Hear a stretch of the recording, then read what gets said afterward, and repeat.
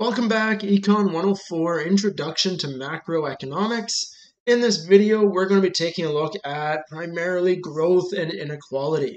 Really what this is coming down to is we're going to be taking a look at essentially the pros and cons, the goods and the bads of economic growth, and as well as taking a look at inequality, some sources, some causes of inequality, and then some models, or not really models, but rather metrics which we can use to measure how unequal or how equal a society or an economy is.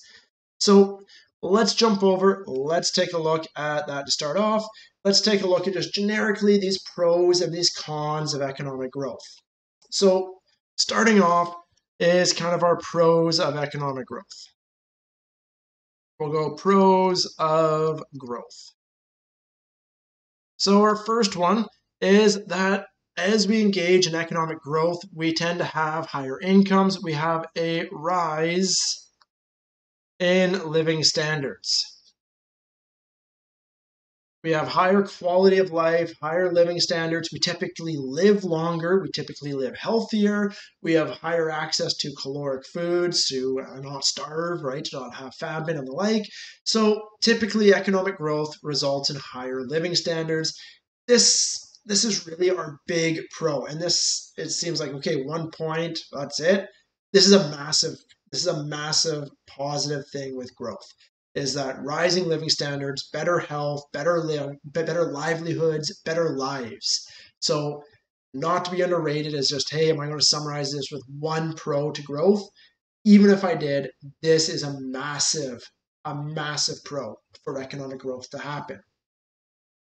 For cons, what do we have for the cons of economic growth? So that is the negatives, the downsides of growth. Well, okay.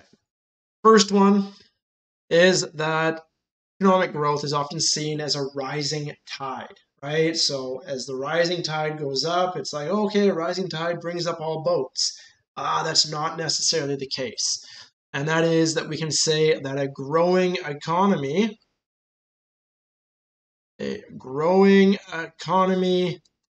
is a changing economy. And the skills that you need to be relevant in 1 year may make you completely irrelevant in another year. And this becomes problematic because, well, what skills do you need? What skills are going to be relevant 5 years from now? Those of you just starting off with your degree, maybe it's a 4 or 5 year degree, right? What skills are you going to need in 5 years in order to be employable? Do we know what the economy looks like in 5 years? Right? The skills needed 5 years ago don't necessarily translate into the skills needed 5 years from now. The problem with this especially is that, hey, as the economy grows, as certain skills that were once relevant now become irrelevant, certain workers are laid off. As those workers are laid off, they lose out on income. They have to retrain in order to re-enter the economy. As they aim to retrain, they're looking, okay, what skills do I need to be rehireable in 5 years' time? Well, what looks like might be a relevant skill today might actually now become irrelevant again in another 5 years. So for some people, they get stuck in this trap of irrelevance, which becomes problematic, right? So that is, as the economy grows, the economy changes, certain people get left behind. And as those people get left behind, well, sure, wages are growing, average incomes are growing, but if you're unemployed, if you don't have a wage, everything's just growing, everything's expanding, everything's costing more, and you still have nothing. And so you get increasing inequality at times with this. So a growing economy can be a changing economy. What I want to then add is that, okay, we have this adding inequality to this growing changing economy. Certain people are left behind. I want to go back and I want to add a pro now. And that is, with the context of this guy, we can say that in a growing economy, distribution, or rather than distribution, we should say redistribution is easier. And that is, it is easier for a government to make a policy to redistribute wealth, to redistribute income from the top to the bottom, if the top's income is expected to keep growing. If the top is expecting that, hey, we're going to continue to see income growths, well, I'm not going to be happy that the government's taking some away from me, but it's not terrible because in the end of the day, I'm still expecting to have more next year than I have this year. So, okay, sure, we'll give the government a little bit of this to redistribute to the bottom. And this helps with the whole inequality. This helps to provide programs to provide subsidized education so that those who are rendered irrelevant are able to retrain, are able to re-enter and re-engage in the economy. So our first kind of con, our first kind of problem, and then attached to that, another pro. Another problem with economic growth is often what we will say is that there's no free lunch. That is, you cannot just get a more output just magically. In order to get more output, you need to utilize more inputs. You need to utilize more raw resources. As you utilize more raw resources, you're using up those resources. That is, you're cutting down more trees, you're burning more oil, you're ripping apart more land to get at the coal, to get at the other natural resources that lay buried. So that is, we could have a boom in economic growth by logging down all of our forests today, right? Boom, all of a sudden we produce a ton of lumber. Great, awesome. At what cost, right? You can't just get more output without utilizing more inputs. Now, this is where I was saying in a previous video that technology has shown to be our key driver of economic growth. And the reason behind that being, the big reason behind that is that, hey, with new technologies, we've been able to produce more stuff with fewer and fewer inputs, right? So we've been able to use wood more efficiently. We've been able to use metal more efficiently. We've been able to use energy more efficiently. New technologies have made that possible. But typically speaking, there's no such thing as free lunch. If you want more output, you need to utilize more inputs. So just kind of a brief look. There's some good things with economic growth. There's some bad parts with economic growth, being the environmental degradation, being the potential for growing income inequality, the growing gap between the rich and the poor. Let's kind of go and we'll expand upon that. We'll spend the rest of this time kind of taking a look at some benefits as we progress up GDP. We'll take a look at, hey, yeah, we have some bad parts with GDP growth, but GDP growth really is good. And then we'll take a look at really taking a look at this inequality. So let's talk about kind of the stages of GDP growth, the stages of this. And really, I shouldn't be saying GDP growth. I'm really meaning GDP per capita, real GDP per capita. And if we wanted to think about it, real GDP per capita kind of has been witnessed to go through the following stages. So let's go real GDP per capita. And I'm not going to put actual hard numbers to this. We're just going to kind of view it and we'll go over time. Or really, there's going to be different stages. And we can imagine real GDP per capita is growing. If we wanted to break it up into some stages, we would have a really low level of real GDP per capita. That is, we have a very limited command of our resources. At this point here, when we have a low level of real GDP per capita, our focus is on subsistence, right? It's sustenance living. Can I grow enough to feed me today? Can I get enough heat to heat me today? Can I get enough income so that I can just take care of today's needs? I'm not interested in my wants. I'm not interested in my luxuries. Heck, I'm not interested in environmental degradation. I don't care what the environmental impacts might be on my children if I'm starving today. So what we witness in these low levels of real GDP per capita is that our expenditures primarily are on food, shelter, and security. Our basic human needs, our basic things to keep us alive. As we move up to higher levels of income, that is, we can call this one here kind of a medium or a mid-level income.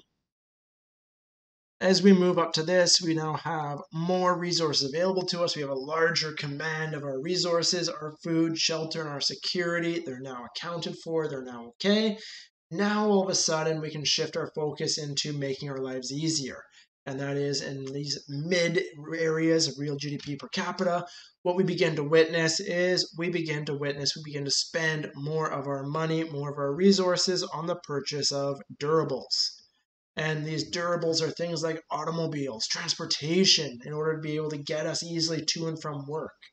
We see that we start to witness the purchase of dishwashers, of washing machines, dryers, these extra kind of tools, pieces of capital to do work for us to free up our time to either work or to begin to enjoy leisure.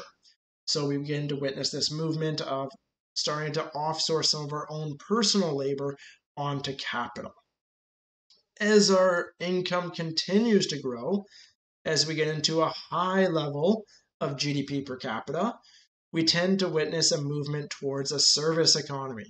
That is, we find that most of our expenditure, most of our money at this high level of GDP per capita, well, what's happened? Our food, our shelter, and our security, these are almost taken for granted. These can be easily met. Durables, again, these are easily provided for us. Most of our expenditure in this case here goes towards service, towards paying other people to do tasks for us that we don't want to.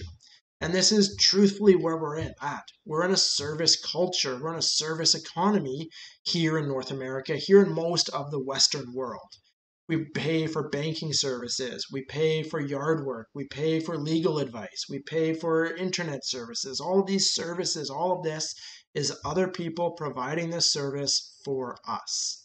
And as we get to this higher level of GDP, this higher level of GDP per capita rather, we have all of our basic necessities being met. We now start paying extra amounts to get other people to do the things that we're not necessarily good at or the things that we don't necessarily enjoy.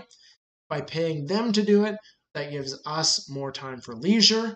That leisure is arguably really what we want in life, is more time for leisure, more time for us to enjoy the things that we enjoy.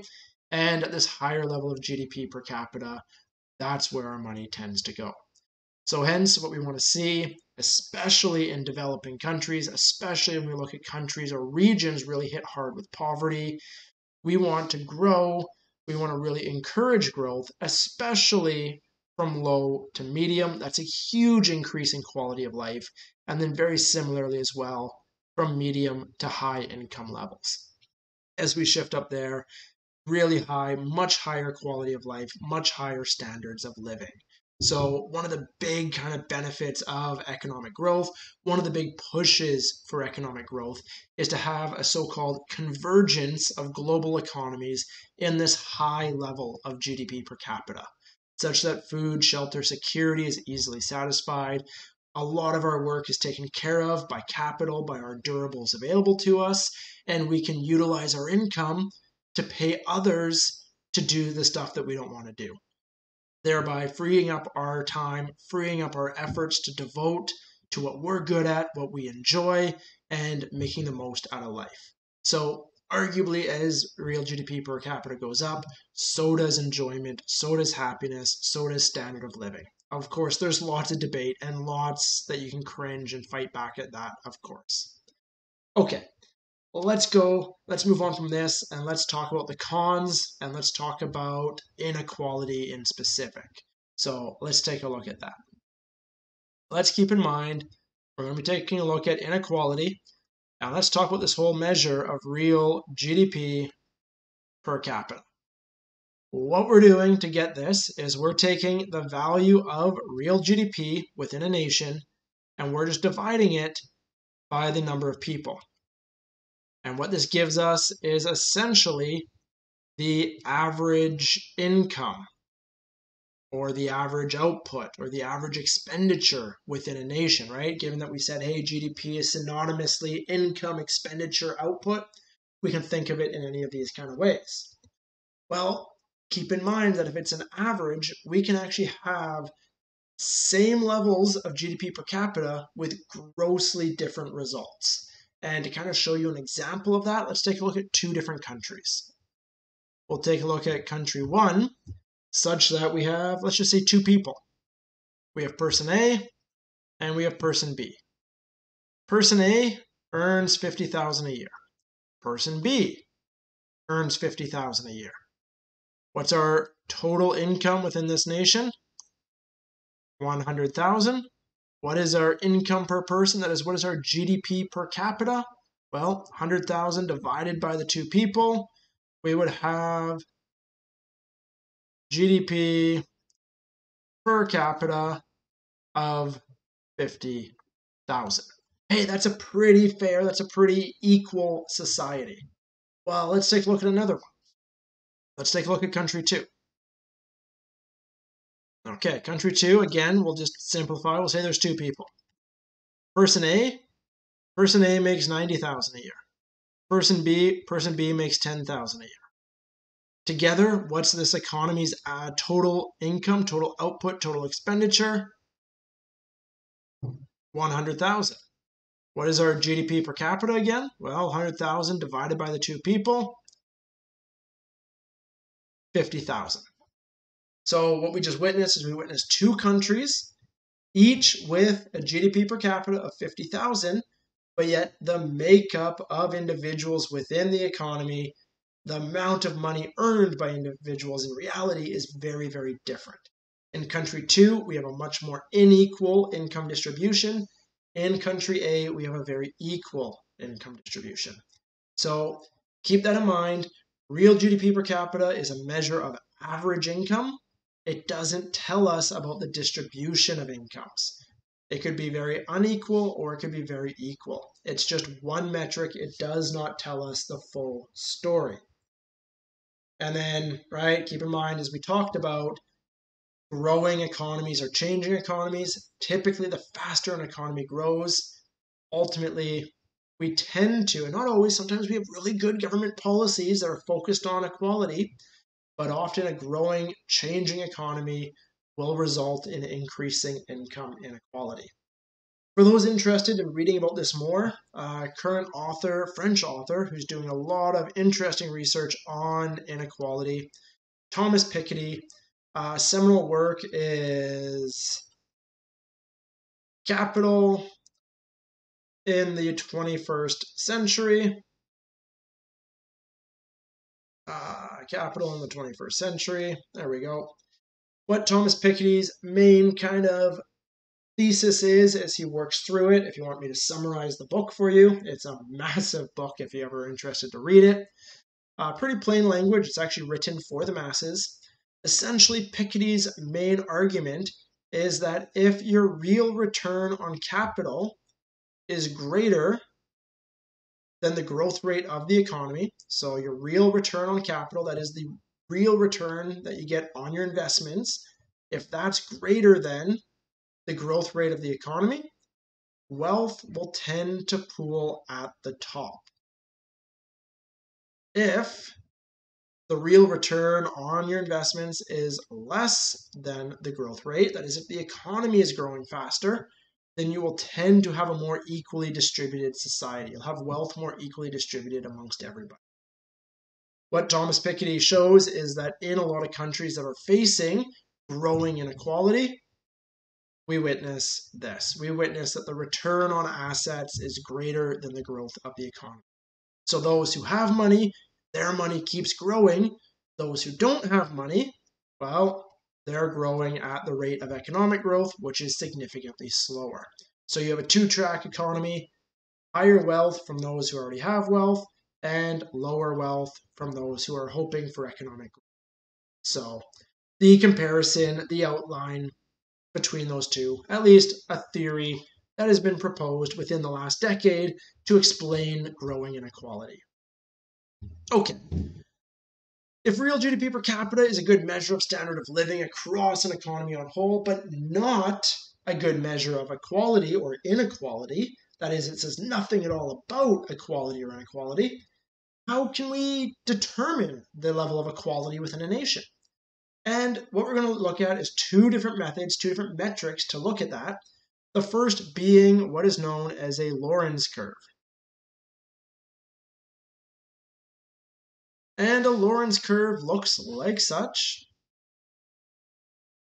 we have a graph, and we would look at the vertical axis as the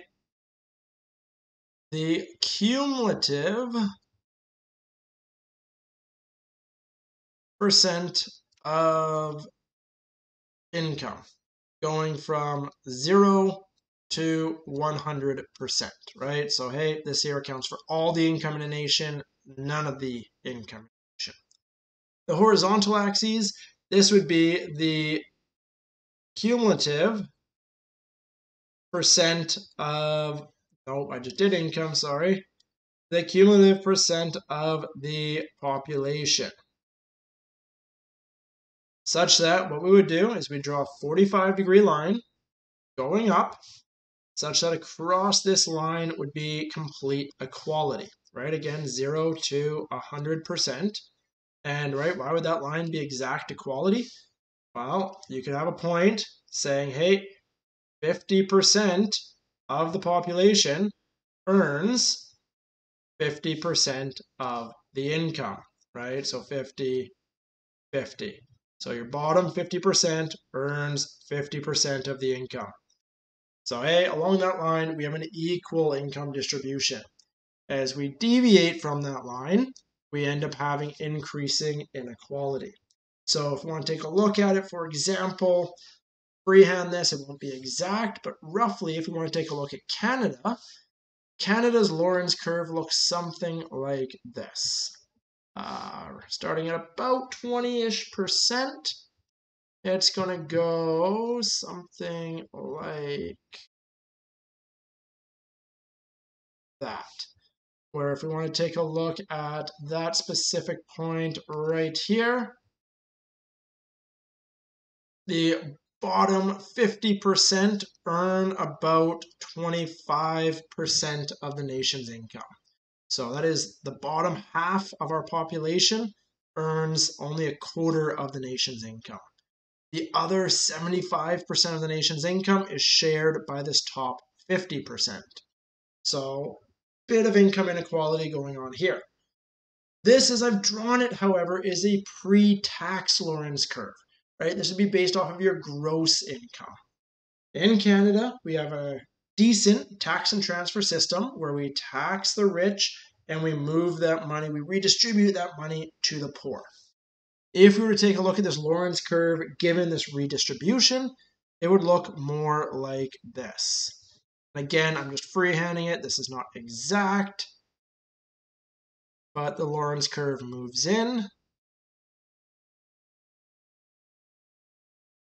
And as a result, the closer in it gets, the more equal of a society we get. And I can't remember the exact number for our after tax, but essentially the big takeaway is that this 50% of our population takes home a lot higher of a percent of our income once we account for the after tax. That is, we actually have a decent process of redistributing our wealth from the rich to the poor to create a more equal society. So the Lorenz curve is one way that we can visualize this distribution of income. If we have a line that fits really close to this 45-degree, great, we have an equal society. If we have a line that varies drastically away from it, we have a much more unequal society. For example, let's clean this up and let's take a look at that country 2 that we took a look at, where, hey, one person earned 90,000 and the other person earned 10. It would look something more like this. Let's take a look. So that country, that imaginary country, would have a very unequal. It would be something more like, we'd be sticking along, oh, wrong tool. Let's try that again. We'd be sticking along the bottom, and then we'd be doing a sharp rise for that one person, right? That is the bottom bit of our population earns the bottom, only a very little bit of the share of our nation's income. This top 1% earns then all the rest of the income. That is, the more unequal a society is, the much more flexed this curve will be, being that an extremely unequal society would look like such. right? Boom, nothing being earned by anybody, and then that top 1% earning 100% of our income. That would be an extreme case, of course. Unlikely. Okay, so that's how we can visualize, that's how we can interpret a Lorenz curve. From a Lorenz curve, we can get another kind of outcome, another metric to measure inequality.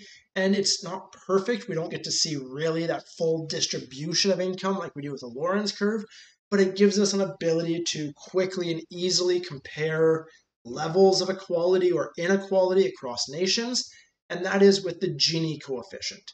So let's just quickly clean up this Lorenz curve here, and let's introduce this Gini coefficient. So our Gini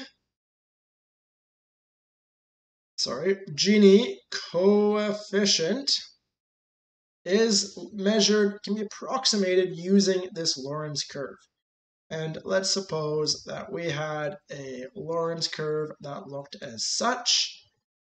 What we could do is let me just use a different color for this, cut down there, so 100% of the income all the way down. We could go and we could shade in these areas. We could say, okay, this guy here, let's shade this in as yellow. And then this bottom part here, let's shade all of this in as green. Okay. So we have two different areas. We can call these areas A. That doesn't really show up too well. Areas A and areas B correspondingly. If we could calculate the areas underneath this curve, we could calculate the Gini coefficient as A all over A plus B. Okay, if we work that out and we get a coefficient of 1, that is complete inequality. That is that last case that we took a look at that was a box, right? Where it's just like, boom, that top one person earned 100% of the income and everybody else had nothing. So 1 is complete inequality. On the other hand, a Gini coefficient of 0 is perfect equality. That is, with a Gini coefficient of 0, a 50%, the bottom 50% of the population earns 50% of the income. 75% of the population earns 75% of the income. On and on and on and on. And of course, then our Gini coefficient ranges from 0 to 1. The more unequal a society is, the closer to 1 it would be. The more equal a society is, the closer to 0 we would be. To give this some context, let's take a look at the Gini coefficient in Canada.